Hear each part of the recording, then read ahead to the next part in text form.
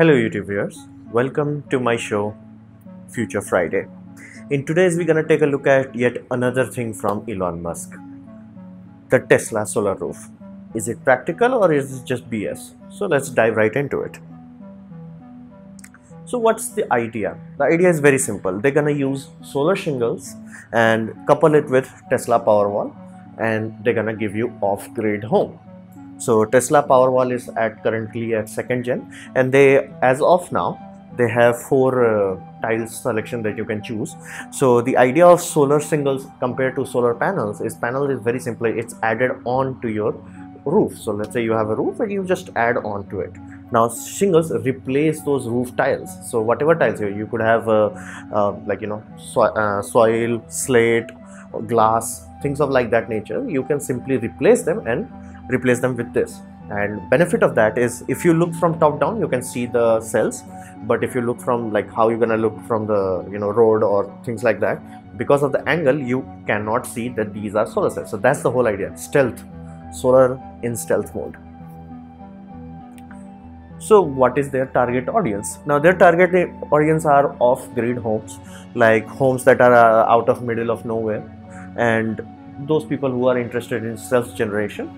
And this part, now these both things generally don't make that much sense, but if you have a bad grid scenario, it does make a lot of sense. Like for instance, let's say you invested in the system, it's too expensive, you got the system done, you are making making electricity, you have to store it. Any battery bank, including Tesla Powerwalls, are not cheap. That goes upwards of $6,000.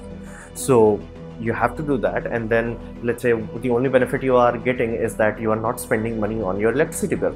Now assuming if you have a scenario where your electricity grid is unstable, like how it is in India, this sort of system starts to make a lot more sense. Because and you might be saying like, okay, but can't I buy inverters? Inverter won't work for whole day. Just recently my home was experiencing 6 to 8 hours of power cut. So suffice to say, if we had a source of energy at that time, generators are not feasible for long-term use, and for this reason solar makes a lot of sense.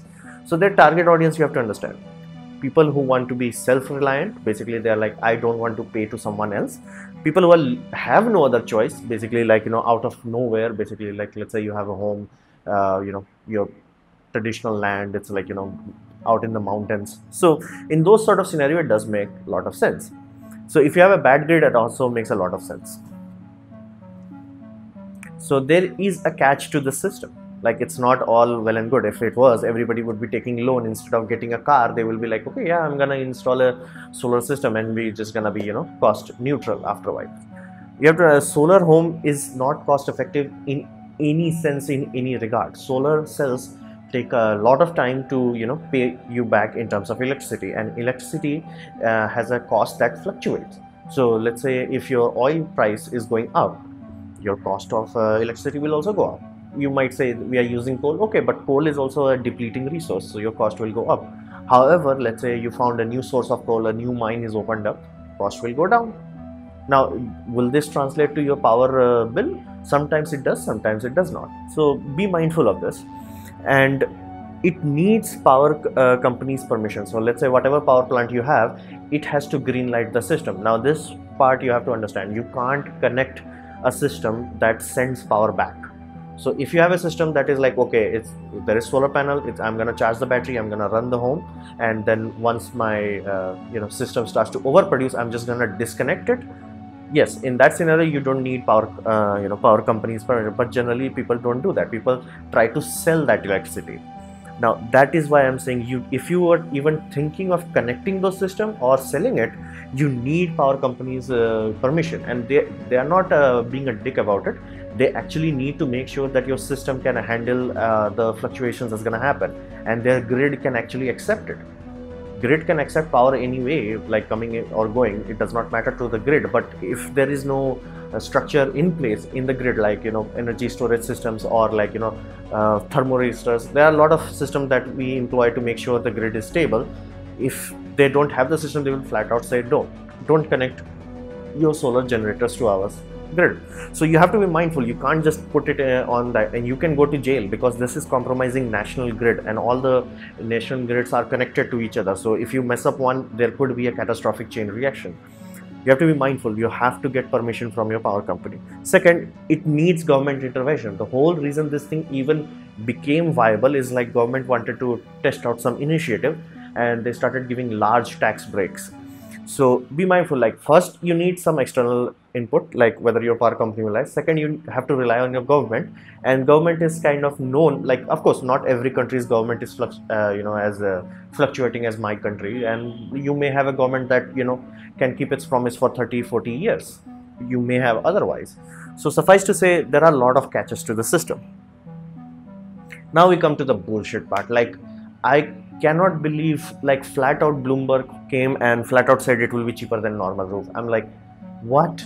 Did this whole planet lost its mind? Like, a thing that is more complex to make, a thing that is has electrical circuits in it, including heaters, which I like the idea that these have electric heaters. Not all of them, but some of them do. So if you have snowing, it can heat it up and melt the snow. How they have in their Tesla car, basically. So it's a kind of good idea, but cost wise, I'm gonna provide a lot of link in down below why solar off-grid system does not work unless you are only relying on that, or you have a very bad power connection.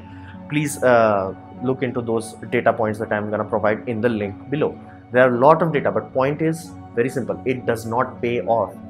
The electricity is not that expensive, so you have to make a lot, or you have to like have a system where company generally pay you the same amount per kilowatt, which they don't. So for instance, in Australia, let's say you buy 1 kilowatt, it could cost upwards of 15 cents. But if you are selling, like your solar cells are over generating and you're like, I'm gonna sell it, they might only give you 2 cents or 5 cents. So be mindful. That's why I said there are a lot of catches to the system. There is no way a solar system that is that small as in like 5 kilowatt, 10 kilowatt system is gonna be cost effective. It needs Powerwall. Like, Powerwall is a very expensive device. Now, cost, let's say, narrow it down to $6,000. It's $5,800, but price has gone up, in last year. So suffice to say, it will go up again. And installation cost, I'm getting mixed details. Somebody is saying it's $500 to somebody is saying it's $2,000.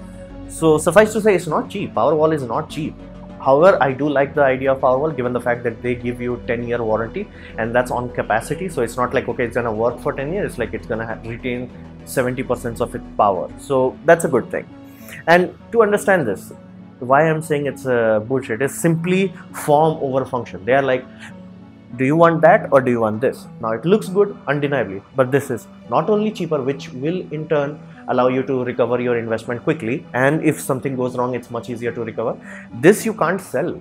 Like, if you are trying to sell this to some other one, they have to agree to the power company's demands, because they do put a demand on you, and sometimes these things are built on lease because they are so expensive. So this thing you can actually take it off and resell it, or just put it in your new home, but this will be permanently tied down to the home.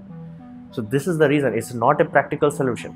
However, to the credit of Elon Musk, he flat out said it's like, keeping up with the Joneses kind of attitude, and people are not gonna invest a lot of money in this, because one guy who actually got the system, and I would encourage him to watch the video or don't watch the video, it doesn't make it, but read the comments and all the money, all the finances that was needed, and he explains that I spent this much money and this was, everybody is saying the same thing.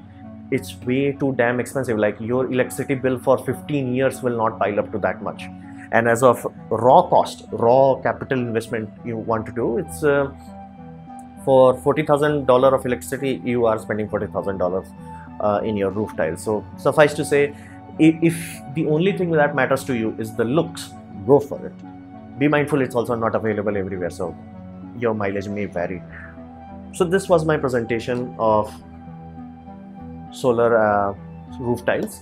I hope you liked it or learned from it. In that case, please like. If you didn't, dislike, leave a comment, and as always, subscribe, press the bell icon. I make video every day, and as always, thanks for watching.